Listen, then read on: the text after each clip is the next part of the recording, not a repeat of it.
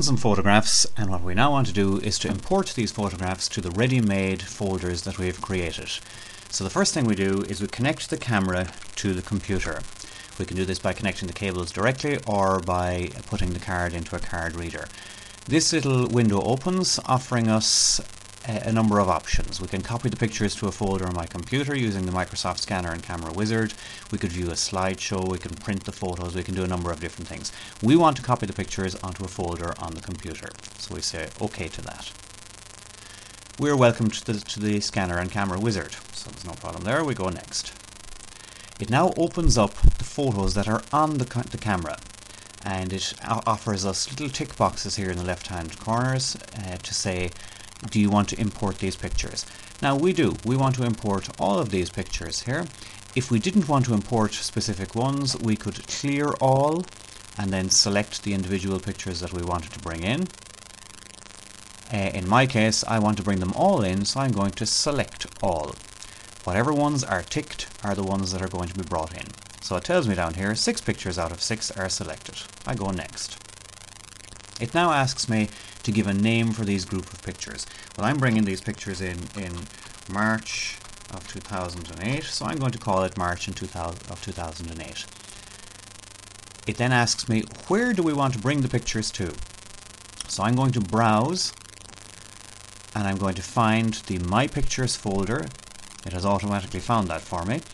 And these pictures are being brought in March of 2008. That's the ready-made folder that I made earlier. So I'm going to say yes, put them into the Camera Pics March 2008 folder. And I go OK. So now I've given it a name and it's going into the correct folder. And finally there's an option here. Do I want to delete these pictures after copying them? Now I may want to keep these pictures, so I'm not going to tick that box at this time. So I go next. It now starts to import the pictures. And there are 6 pictures to import, so you get a little thumbnail view as it brings the 6 of them in. It now asks me, what do I want to do? And I say, I am finished, nothing, thank you very much. Next, and I finish up. It now opens up the folder, which is the Camera Pics March 2008, in the My Pictures folder, and it shows me a preview of the pictures. Now I'm quite happy that I've brought them in, so I can close that up. Now, a very, very important point to watch for here is when you want to remove the camera, disconnect the camera from the computer. You don't simply unplug it.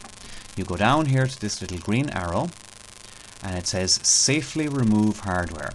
I single left click on that and it offers me a number of little things that I can disconnect. Now in this case I want to disconnect my card reader, which is a mass storage device, and I left click once on that.